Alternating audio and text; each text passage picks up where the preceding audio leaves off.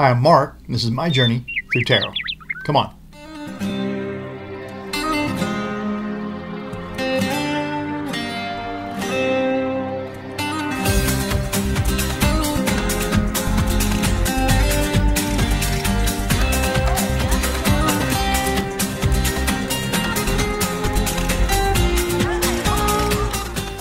So it's going to be the three-card oracle today.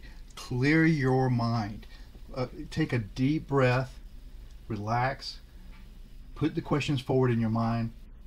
Think about even now what card of the three you might want to choose, or cards if you're going to choose more than one, or what question for all three of the cards you may have. So do that now, and we'll get started. So this is Llewellyn's Classic Tarot, book by Barbara Moore and illustrations by Eugene Smith. Love the box that this comes in. It's got that neat magnetic clasp on there that I'm just a sucker for. The book is very good. I mean, it's a full color book. It's got very good suggestions for how you can use these cards in the divination. And then it talks a little bit in here also about Barbara Moore, Eugene Smith. So I like the book. The cards, I mean, everything about this works. You've got a little ribbon. If you pull the book out, and then it does double duty to help get the cards out. And let me show you those. Now, if I understand correctly, the idea that Llewellyn had is that this is the Rider-Waite system, but it is a clearer, less cluttered images for the divination of the cards. So that's apparently was his remit to the illustrator or the artist, Eugene Smith. I'll let you spread them out like this so you can get a chance to, you know, just look at the cards if you don't look at cards a lot, or maybe you're thinking about buying some cards and you're thinking about these and you run across this and this gives you an idea if you'd like to have them. I don't know. I just like to spread them out this way. It's an alternative way of shuffling them, and it works really well if you're doing a reading and you have someone who might not feel comfortable shuffling the cards, but at least you can kind of get their energy into the cards this way. So this is Classic Tarot, and I like them a lot. But let's get this going for this three-card oracle today and see what the cards can do for us. My best suggestion is that you really just take a minute to clear your mind. You know, really think, that's a terrible shuffle, really think about what it is that you want to ask a question about. If it's one situation or two or a few, this will be a three-card pull. So, you know, that gives you a minute. Take a deep breath. If you hear that, let it out. Remember, you can stop this tape once the oracle cards have been revealed, and give yourself a minute to decide which of the card or cards you want to address specific inquiries to. So let's divide this into three stacks since we have a three-card oracle today, and see what happens. Three cards right off the top for this divination. 1, 2, 3. And then what I'll do is, besides using these cards to tell us yes or no answers, hopefully, perhaps even a maybe, we'll flush them out with a dyadic cross, so another 5 cards. So 1, 2, 3. Think of your question. Clear your mind and pick a card. Remember, you can stop the tape. 1, 2, 3. Okay? So here we go. The first card is a Two of Swords. This is a decision that has to be made. And gosh, for me, this is a maybe. This is not a clear yes or a no for me. It may be read that way for other readers or for yourself, but for me and the way I work with my cards, in this instance, this is a maybe answer. Okay, so if you pick number 2, then this is going to be the Emperor. And this is a yes card. This Emperor is going to make things happen. He rules the roost, and this is a very strong yes. If you pick number 3, then this is the Ace of Pentacles, another yes card. This is a great big offer of value. This could be money. This could be something that's very important to you or the decision that you're making. But this is, yeah, this is going to happen. Okay? So now we'll turn these two over, and we'll just concentrate on this one card, which will be the signifier for the dyadic cross. So the Two of Swords. Now the Two of Swords is just that. It's about making a decision. And for me, you know, these swords represent truth and justice, and moving forward. No matter which way you go, you're going to end up where you're supposed to be, but it's just a matter of how you get there. So I kind of liken it to saying, you know, let's take our drive, and someone says, well, I want to go this way, and someone else says that way, but you both have the same end destination in mind. So how you get there, it just determines what the journey is going to be like, not whether you're going to get to the end destination. Okay, so Two of Swords, Two of Swords. It's kind of a maybe card, and we'll see how that works for us today. So let's take 5 more cards to finish out this dyadic cross. And I'm going to back this up a little bit, get a card out of here. That's 1, 2, 3, 4, and 5.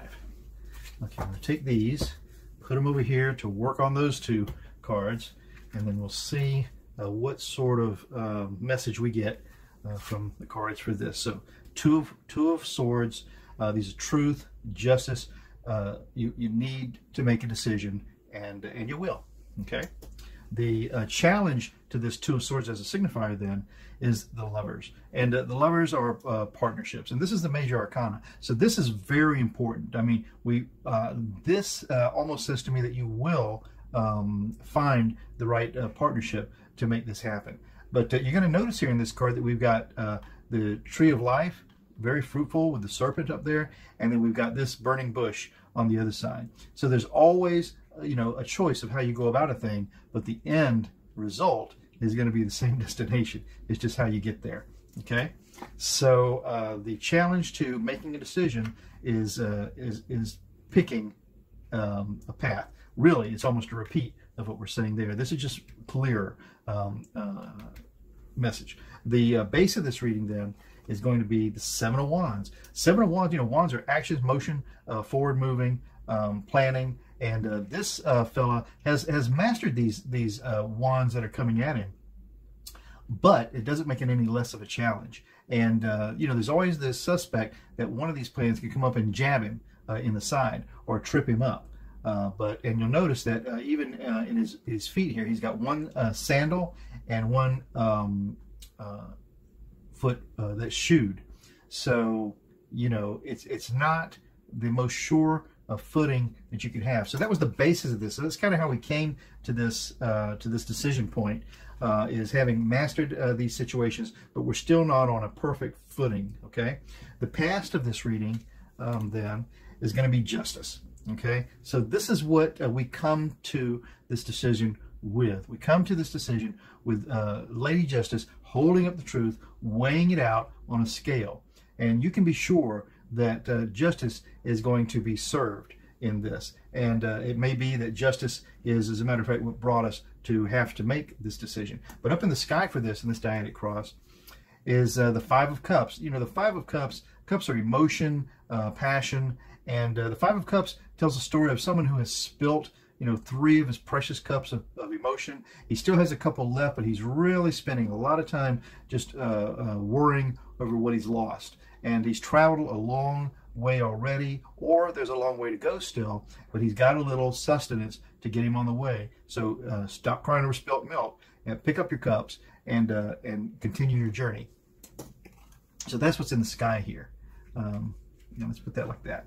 Now, the likely outcome for this situation, remember, this started out as kind of a maybe, but it is going to go forward. So the likely outcome, look at that, is a Nine of Pentacles. The Nine of Pentacles Pentacles are just abundance, value. This is an overabundance. This person here has just got everything they need, even extra, so that they have sort of, you know, the latest diversion of the day. In this case would be a falcon. And you wouldn't have a falcon if you weren't able to afford having it. So yeah, this is going to work out for you. It's a decision point. You have to decide which way to go. No matter which way you go, you're going to get to the end, and things will be okay. Okay? Don't worry too much about it. Just put one foot in front of the other and start the journey. Okay, so that's that card right there.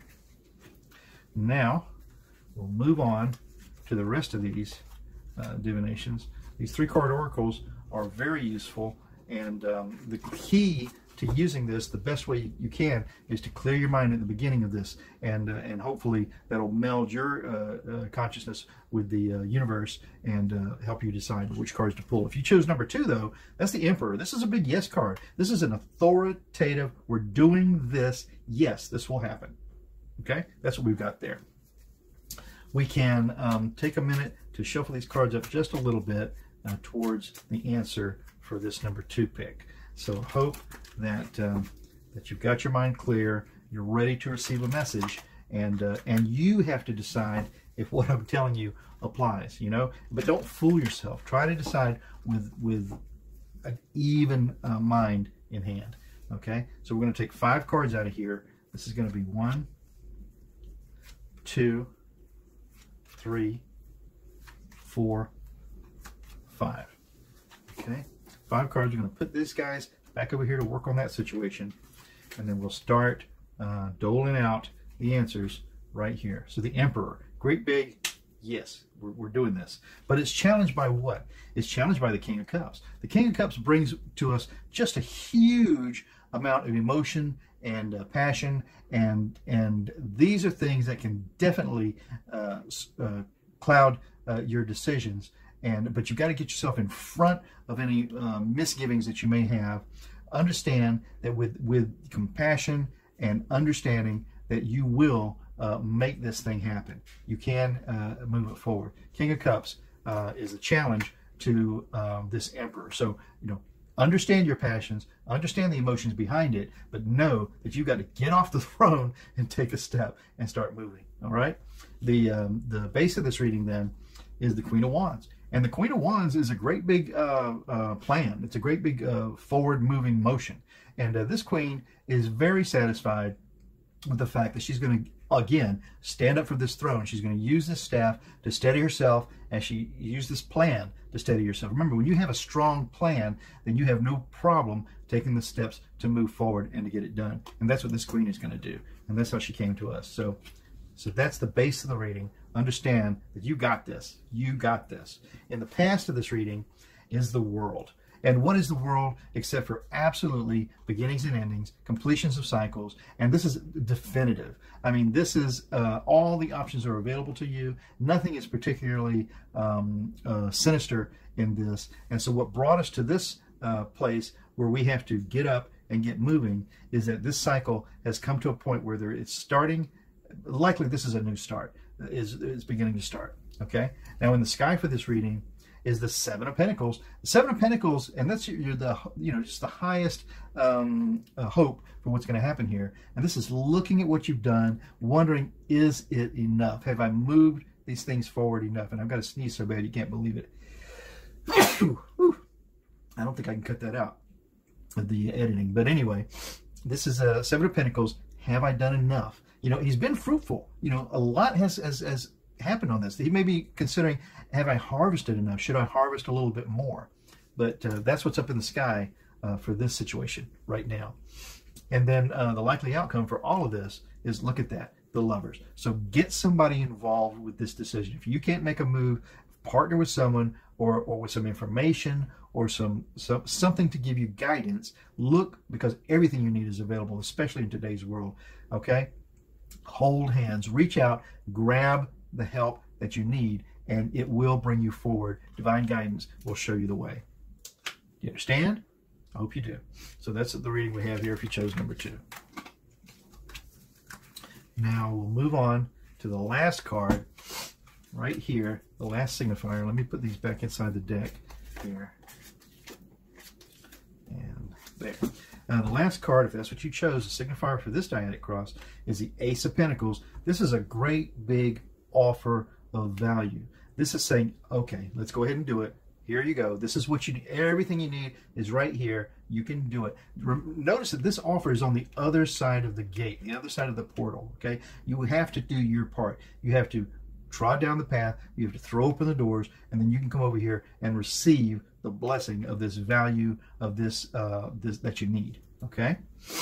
So now we'll shuffle up the cards a bit to see if what the rest of this works out to be. So this is a great big offer of value, but listen, we all have to do our part to get a move on with all of these things. Nothing, well, I won't say that nothing will happen by itself. Something will happen by itself, but you just will be in less control of how it moves along. Sometimes, even if you make a poor decision, if you start off on the wrong foot, it's still better than not starting off at all. Okay? So, let's see, what do we get for the last 5 cards? We'll take 1, 2, 3, 4, and 5. Okay, we're done with these cards. And now we'll see how we finish off this Diadic cross right here. So we've got the Ace of Pentacles, a big offer of moving forward. You got to get going. Let's do it. The challenge to that, though, is the Hermit. And the Hermit is just that. He's introspective. He's taking his time. He's gingerly deciding, once he's looked at the path and it's been clear to him what step to take with this big plan, this big staff to help him get moving. He's decided, okay, let's go ahead and at least move a foot forward. Just like I said, you've got to get going. The base of this reading is the Chariot. Okay, so what is this? The Chariot is talking to us about, in Major Arcana, is talking to us about things needing to be under control and needing to get moving. So this fella here, with his wand, he's getting ready to move the Sphinx forward. He's got one that's looking toward him for guidance, and he's got the other one that's just being a little bit stubborn, and he's getting ready to say, hey, let's get going. Let's get up and move this on. So that was the past of this. The hesitancy was the past of this reading, but the inevitability is that it will move forward. This is not going to stay stationary. This is going to go. In the past of this reading is the Five of Swords, and you know, swords are truth, power, justice, rules, and here we've got a fellow who has grabbed up some of these swords. You know, typically this is feeling cheated, feeling taken advantage of, maybe an abuse of power. It could be someone has done this to you, or you may be doing this to someone else, and you may realize it, you may not realize it, and the person who maybe you feel, if it is that you feel that you've been taken advantage of, may not realize that they've taken advantage of you. So this person is looking back as if with a question to say, really? Okay? And this fellow is saying, yeah, I've got all this under control. I'm taking all the swords. I might leave a couple down here, but for right now, I'm standing guard. So this is feeling abused a little bit. Okay, a little taken advantage of. Somebody, could be you, could be whoever else is involved in this, one person or many persons. The sky of this reading then is the Page of Swords, and so remember, that's what we're aspiring towards. And the Page of Swords is the lowest of the court cards, but he's the guy that really kind of gets things going. He brings an idea to the front and says, hey, this is the truth, these are the rules, this is the justice, and this is what I've got for you. I brought it this far, and I'm proud of it. And I've rushed in, and so let's make a move on this. So that's the Page of Swords. The likely outcome for all of this then is the Queen of Wands, and I always like to say this Queen of Wands is a confident woman of planning, of motion. She's going to make this happen. She feels inspired, and she's getting ready to get up and get it done. So great answer for that great big yes card. Okay, so that's been our choices today, and I hope that helped some of you. So that's the 3-card oracle for you today. I hope you found it meaningful. I hope that you got some good answers out of there. If you didn't, you know, it just wasn't for you today. Don't worry about it. Or come back to it a little bit later. It may apply to someone that you care about. So try that. See you next time. I'm Mark, My Journey Through Tarot. Tomorrow's another day. Stop by. We'll do it again. Ciao for now.